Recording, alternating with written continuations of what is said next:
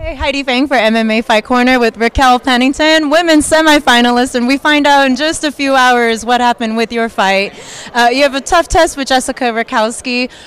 We know that you've already had that experience, but what can you tell us about the things leading up to that fight coming up tonight on tonight's show? Leading into the fight with Jessica, I think a lot of people just, I don't think they realize exactly what the fighters go through, And, I had a 10-day period in between fights, and just to go through the injuries and stuff that I sustained with Jessmin, it was really hard to sit there and figure out how to start to recover from that physically and then turn around and prepare emotionally and mentally again. All in all, this is what we do. This is what I chose to do. And so, I don't think it's so much of a smart decision where I'm going to go into a fight against a pro boxer and just sit there and try to box. It's MMA, and so I choose to be more well-rounded. I think with the fight with Jessica, though, it'll be a good fight. With Jessamine, where she's concerned, you guys literally had a war on TUF. That was one of the best fights. What does it mean to you being in the first co-ed season and to put on such a show that way that the fans are able to see you in that light, that you can put on wars and go to battle? It's been amazing with this season, having the men and women. It's given us women a great opportunity, and the fact that me and Jessmin being compared to like the Forrest Griffin and Stephan Bonner fight, that just sets something for us women, The fight with Jessmin, it was definitely a war. That's just the way to explain it.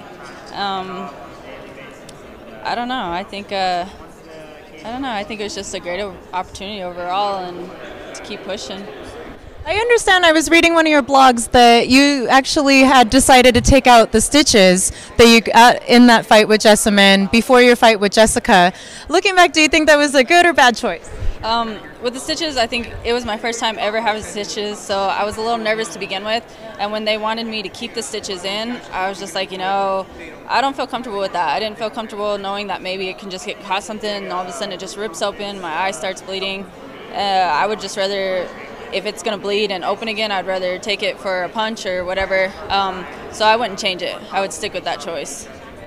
And also, they announced during the conference call that was just this week that all of the women from the season, with the exception of Shayna and Sarah, who are both injured, that all of the women will get a fight on the finale. How excited were you to hear that news?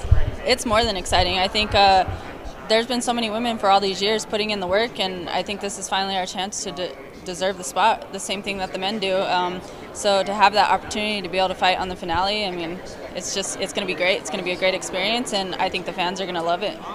Also, you've had time with Invicta FC before you were into the Ultimate Fighter. How did that experience maybe help prepare you for going into the octagon for the first time? With Invicta, it was a great opportunity for me to kind of go through and feel how the media thing would be, how it would be fighting on a big promotion with a bigger crowd and everything. As I said on one of my interviews or one of the episodes, I'm a little stage fright and stuff. So that was good preparing me for that, to what's to come with everything that we've been doing for the Ultimate Fighter and now with UFC. And where is it that you train? Who will you have cornering you for the fight when you come to the finale on Saturday? I train out of Altitude MMA in Colorado Springs, Colorado. My head coach is Mark Fiore, and then I will have my cousin Tommy Gonzalez, who's like my comfort, been with me from the beginning of all this, and then another coach, Gabe Vallejos.